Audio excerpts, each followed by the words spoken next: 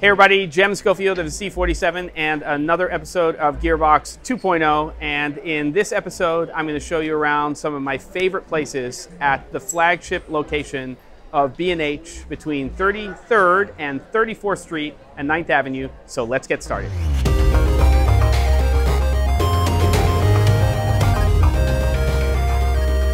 Okay, so right now we are in probably my favorite place in B&H Photo, and I have been coming to this counter for years and years and years. And actually, I've been coming to B&H since before it was here at the flagship store when my wife was a student at School of Visual Arts. It was a very different experience back then, but this area became sort of an explosion of activity and still is when it comes to the used lens market. I have right here, in fact, I was really happy because when I came up to the counter today, Chris was here at the counter and he's the person I always dealt with.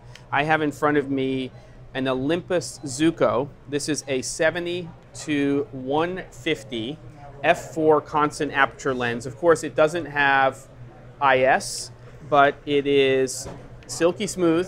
I looked at it, it's a clean copy. There's no mold or anything like that. It just needs a little brush off. And this is a pretty amazing little full frame lens that you can easily adapt to a DSLR or a mirrorless system.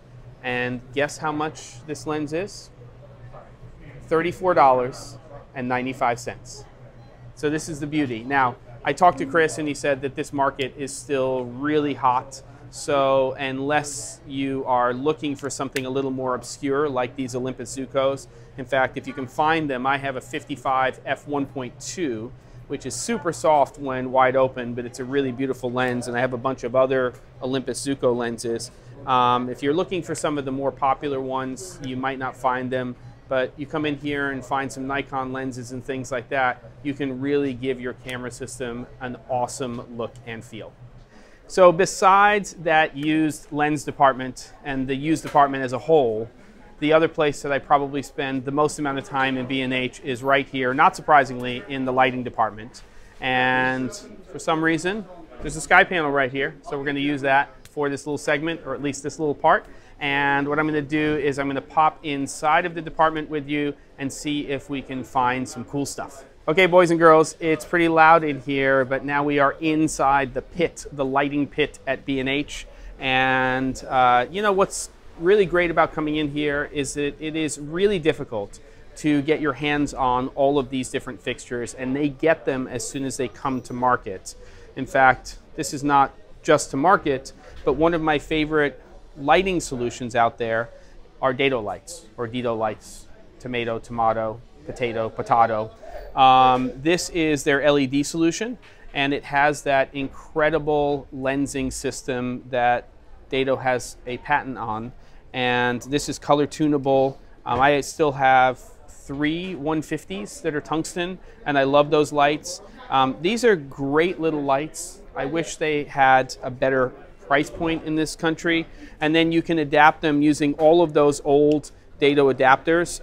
This is an 85mm lens, and you can basically put gobos in here, drop them in. It's a great lighting solution for a lot of things like specials, and you want those hard kickers. So this is really, really cool. Okay, second light we're going to talk about is this right here. It's relatively brand new. It is part of the Luxli line. So you now have the Viola, the 5-inch. You have the Cello, the 10-inch light. And now we have the Timpani, which is the biggest light that they now have in their product line. And this is a 1x1. This is RGB LED technology, and it's pretty impressive. This is under $1,000 US, and output is really good. TLCI, CRI, very high. I was very happy with the overall functionality. Plus minus green. You have correlated color temperature mode. You have a mode here, which is pretty typical now, where you can dial in your hue, 360-degree hue wheel, and then how much of that is being saturated into white light. And then we have gels, and you have special effects, and all the stuff that we expect out of these new RGB fixtures. Pretty impressive light.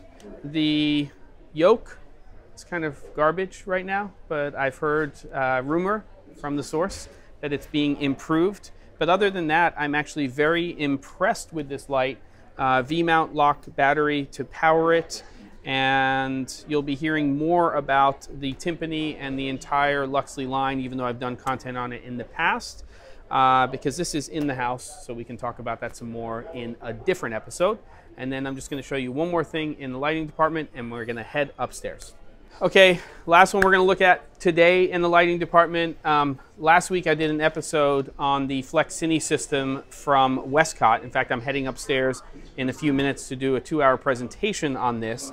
But the one thing that I couldn't show you were some of the new modifiers in the line. This actually is a grid that just pops right onto their Scrim Gym CINE frame, which is pretty awesome.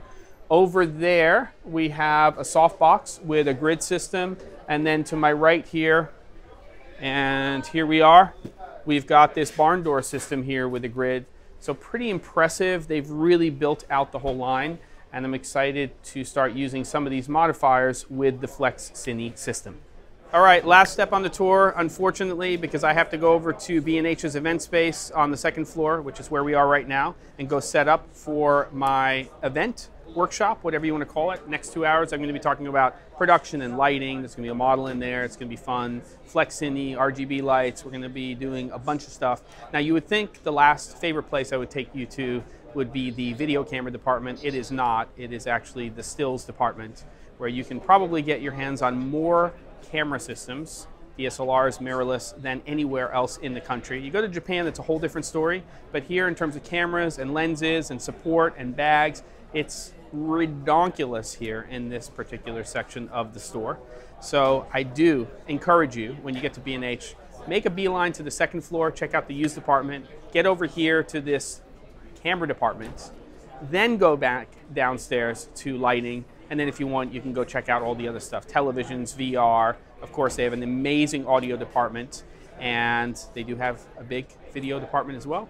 And that's it. Don't forget to subscribe to the channel below the fold, or use that little logo down there. And I'll see you guys next time on Gearbox.